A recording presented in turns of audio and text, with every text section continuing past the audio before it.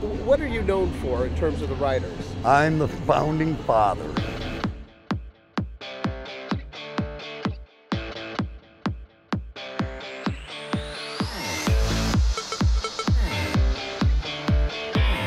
Yeah, commander was on me for getting membership. I was vice commander, and I turned around and seen a bunch of hog chapter members meeting at our post. I told Bill, can't we do something for bikers? Bill said he'd check it out. He got a hold of the district commander and the district adjutant, and they said go with it, and we started it. We had 19 founding members. Wow. Never, ever, ever thought it would get this big. We're in every state in 5 countries, man. I never thought it would get this big. I thought it would always be just us 19 guys riding and enjoying the ride and doing things. And now it's just astronomical. I can't even explain it. Oh, National Department didn't get involved for, I want to say, 6 or 7 years. We were pretty much on our own. My deceased wife would send out emails with how to start a chapter packets, and we just started them all over, you know. I mean, everywhere you look, there's another chapter coming up.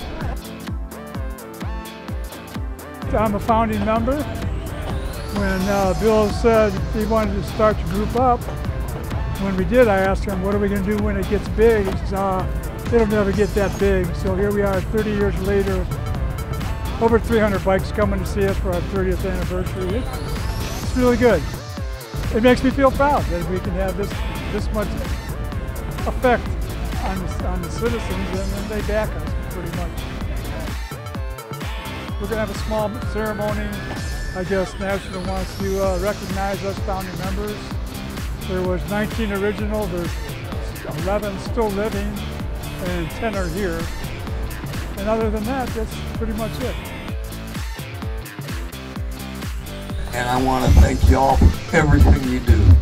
And I think I'm supposed to introduce these founding members. On the end down here we have Donna Spiteri. Next to her we have Juanita and Greg Price. My old neighbor from the city of Wayne, JD. Lips and ponytail. We got the animal, and he is. We got Bill and Sue Borsch. Those are your founding members, folks. Thank you very, very much.